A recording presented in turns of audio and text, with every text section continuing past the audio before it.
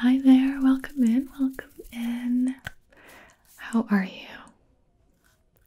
Did you have an appointment with us today? Oh, you're here for a consultation. That is perfect. I love doing consultations. A lot of people have been more and more interested in microblading since it's become more accessible. People see it on Instagram, they see it everywhere, and so we get a lot of new folks coming in wanting to know what it's all about. So I am happy to tell you. Could I get your name, please? And your birth date? Okay. If you're under 18, you just need parental permission. You're good. Okay. And where do you live? What's your address? You from around here?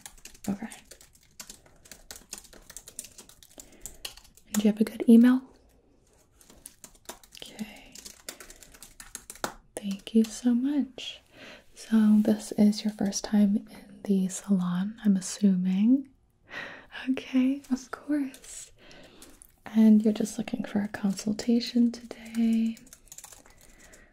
We could theoretically do a little bit of microblading, just so you can see what it feels like. Your brows look really nice. It's definitely for people who, you know, they don't want to put on brow makeup every single day.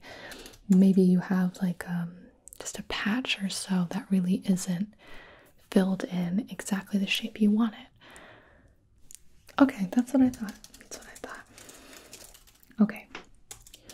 So, what I'm going to do is sign you up. And if you decide to go through with any sort of microblading service, you can get 15% off. Yeah, we just want people to come in and learn about it because it really is a good fit for a lot of people. I have my little charts here, and I'm just gonna go over some things about it. So microblading, obviously, it is a somewhat invasive procedure because we are doing little micro cuts into your skin with a tiny blade, and I'll show it to you in a moment.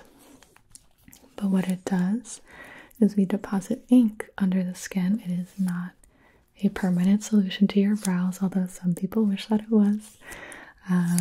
It will fade within as little as 6 months to up to 18 months, depending on how you take care of your brows, if you spend a lot of time in the sun, things of that nature. Exactly. So you could choose your brow shape that you want, and we can do that for you.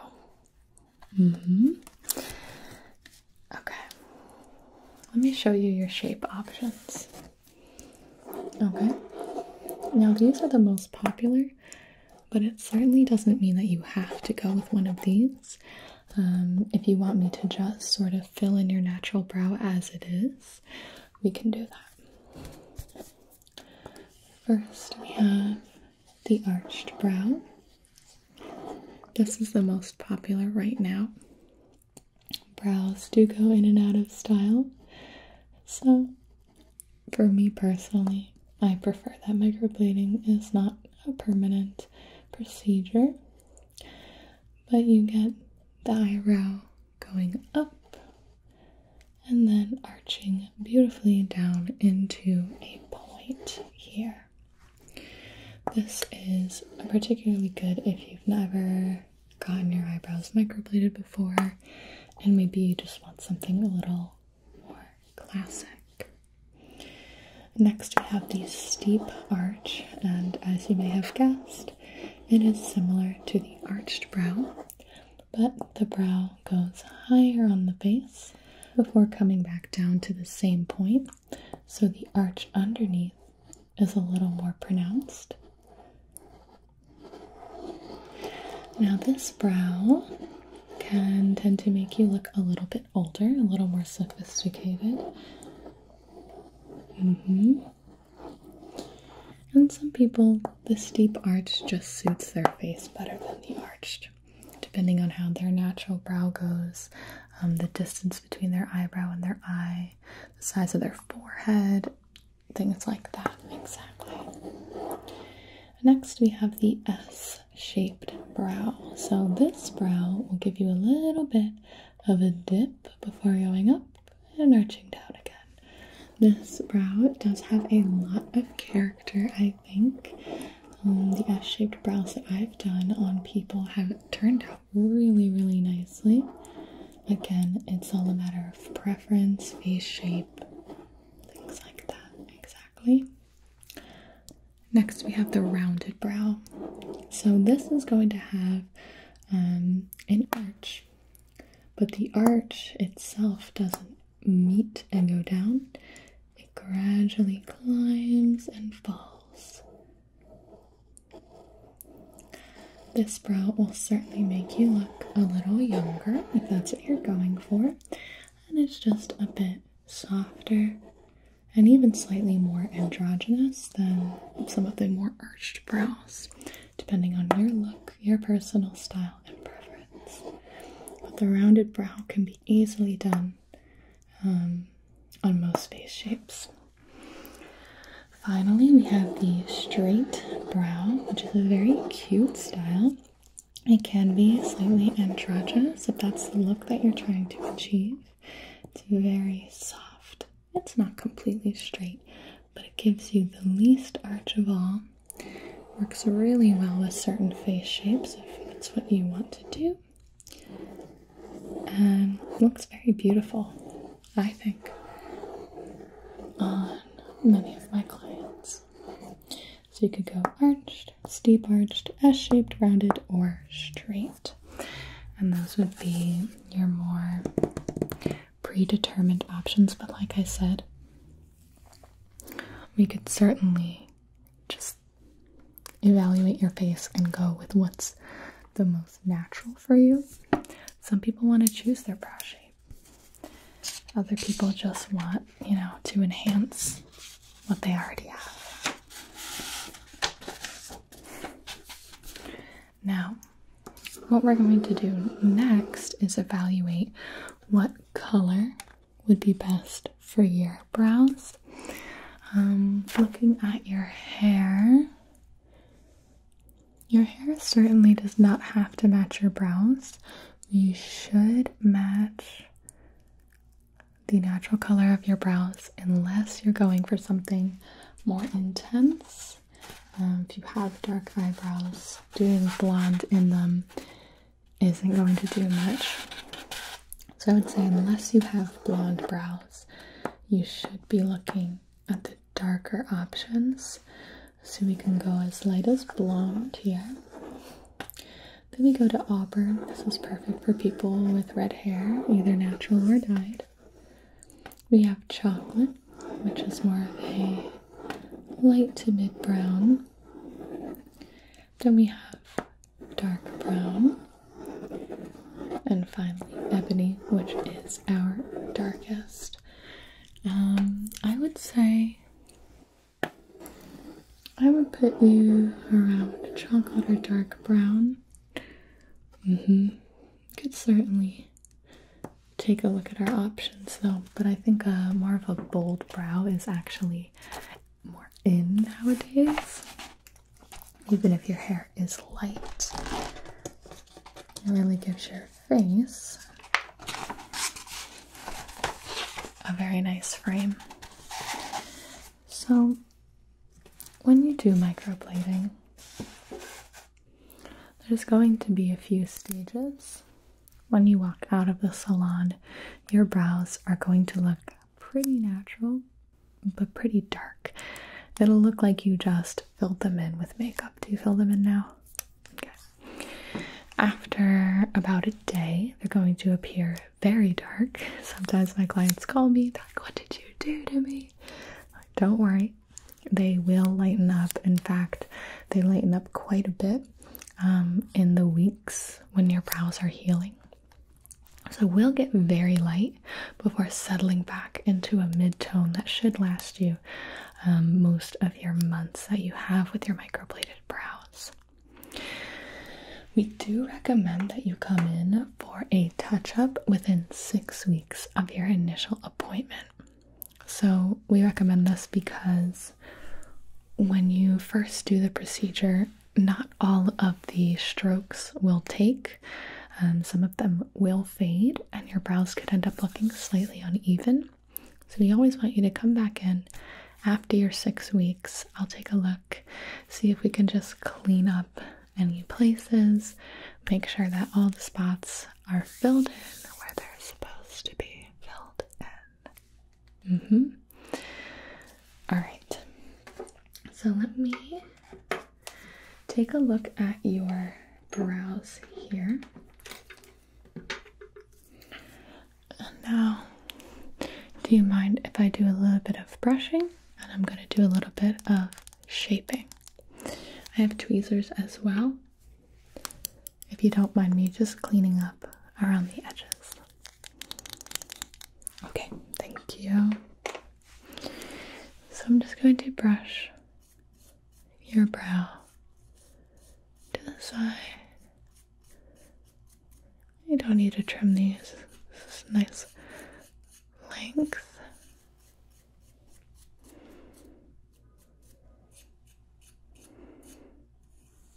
Okay.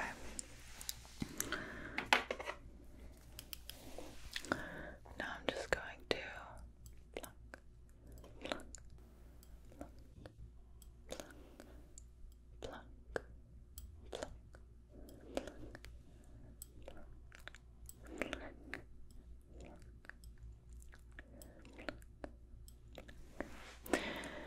Yes, I have had my eyebrows microbladed. It's been about, let's see, May, June, July, August. It's been almost 6 to 7 months, I think, since I've gotten them done. So I actually have an appointment in the coming months to do a touch-up. If you come back within 9 months, your service will cost less. But after 9 months, it will be like you're getting a whole new set. Okay. Get that there. This here. Make sure around the top. Just cleaning up around. Okay. Okay. So when I come and fill in your brows now, it's just going to be very light.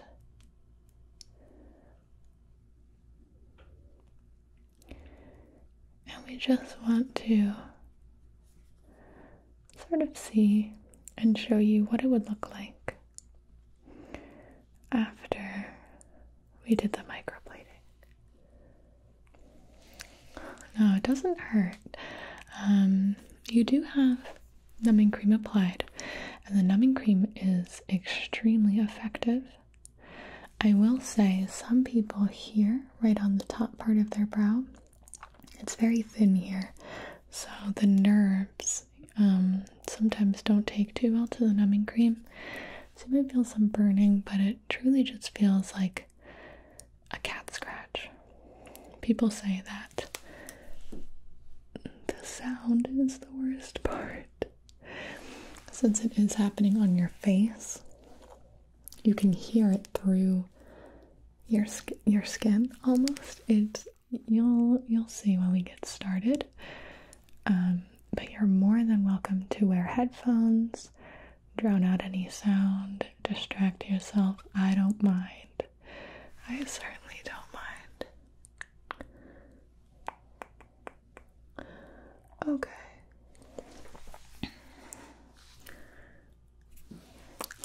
I'm going to do a couple of measurements here, just using my stick. And now I'm going from the corner of your eye down to your nose. Okay. Other. Okay. Okay. Look straight ahead. Okay. Okay. Alright, and let me just adjust a few things here. Right. And okay. So go ahead and take a look in the mirror. I'm going to go ahead and grab the microblading tool so I can show you what they look like. We can actually apply some numbing cream now and do some microblading today. You really truly do just have a few places I'd like to fill in.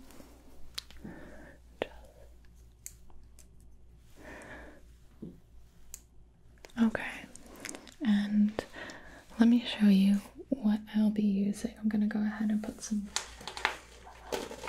gloves on. Okay. So here we do use disposable microblading pens. So the blades are at the end here.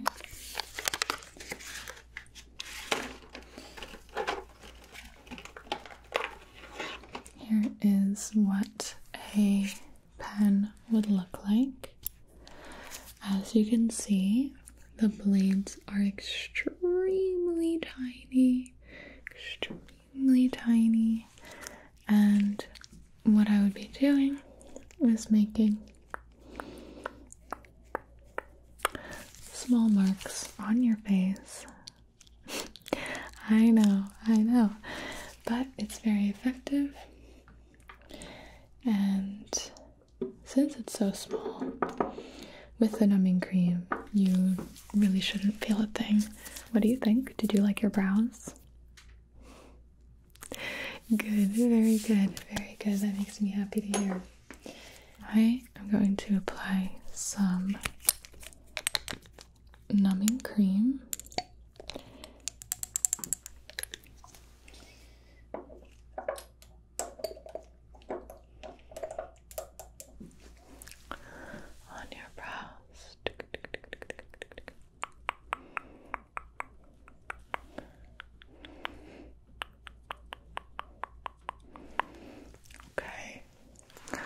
Now we're gonna let that sit for a minute or so. It's very fast acting. Now the ink we have looks fairly dark. I know it looks black, but I assure you it is the correct color that we're going for. I'll just be pouring a little bit into this cap here.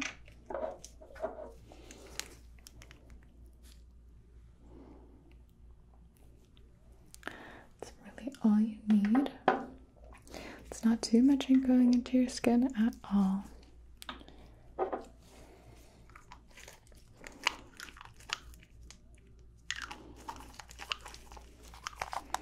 Come on now. Okay.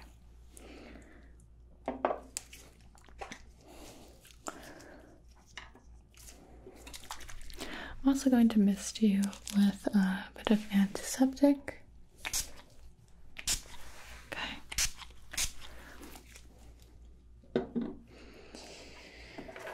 And before I start, I'm going to go over the healing process, just so you know what to expect. Maybe if any of these things are not reasonable for you, you just let me know. So the following must be avoided during all 14 days post-microblading: increased sweating, practicing sports, swimming, hot saunas, baths, or jacuzzis, sun tanning or salon tanning. Well, UV and UVA rays have been known to cause discoloration and fading. So it's like, why did you just pay and go through all of that to have them fade? Any laser or chemical treatments or peelings or any creams containing retin-A or glycolic acid on the face or neck. After you finish the procedure, there will be some scabbing. Completely ignore it if you can. Peeling, picking, or scratching of the micropigmented area will potentially lead to scarring or removal of the pigment, which you certainly don't want. And then you want to stay away from a lot of airborne debris, so doing heavy household cleaning like garage or basement cleaning could get a lot of debris in the area. Same with driving in open air vehicles such as convertibles, boats, bikes, or motorcycles. And then you just want to not touch your eyebrows. So it does seem like a lot. 14 days is highly recommended, but it's really, I'm supposed to tell you that it is required, but just do your best. These are the rules for the most pristine, long-lasting brows you can get. In the beginning, you can still wash your face, just avoid the eyebrow area. After a week or so, you can wash the eyebrow area as well. And the entire healing process takes about 4 to 6 weeks, and I'll be giving you a balm at the end that you can put on your eyebrows starting tomorrow morning. Okay, let me feel. Numbed up. Okay. You can close your eyes if you want.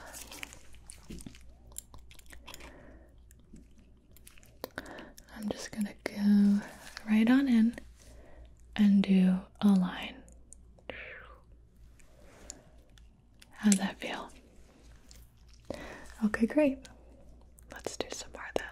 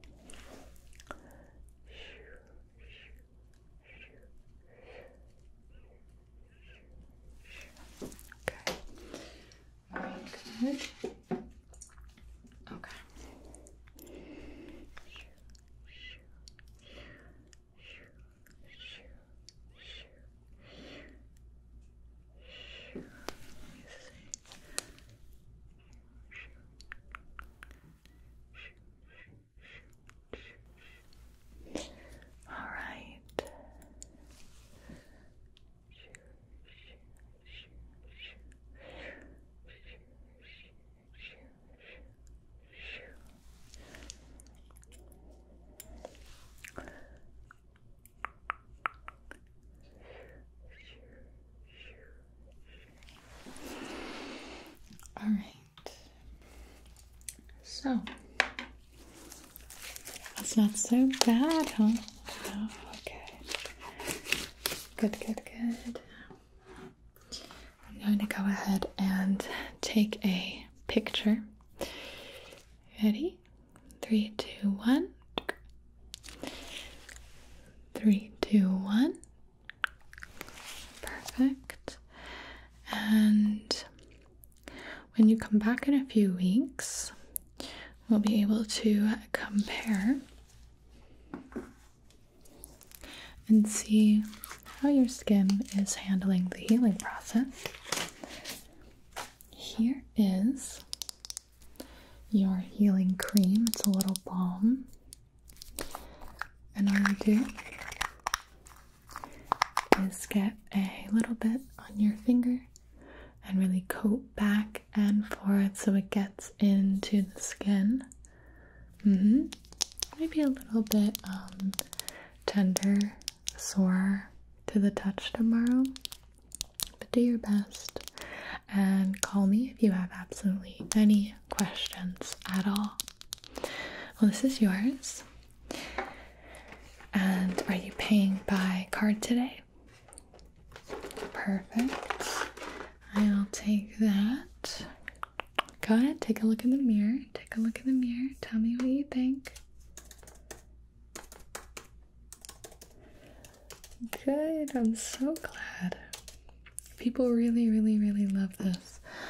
Microblading just does so much for your face and really saves you time on doing so much eyebrow filling in and care and all that stuff. Yeah. Okay, wonderful. Thank you so much for coming in. Did you have any questions at all for me? Okay, great. Perfect. Well, it was so nice to meet you. Thank you so much for letting me do your brows today, and I hope you're happy with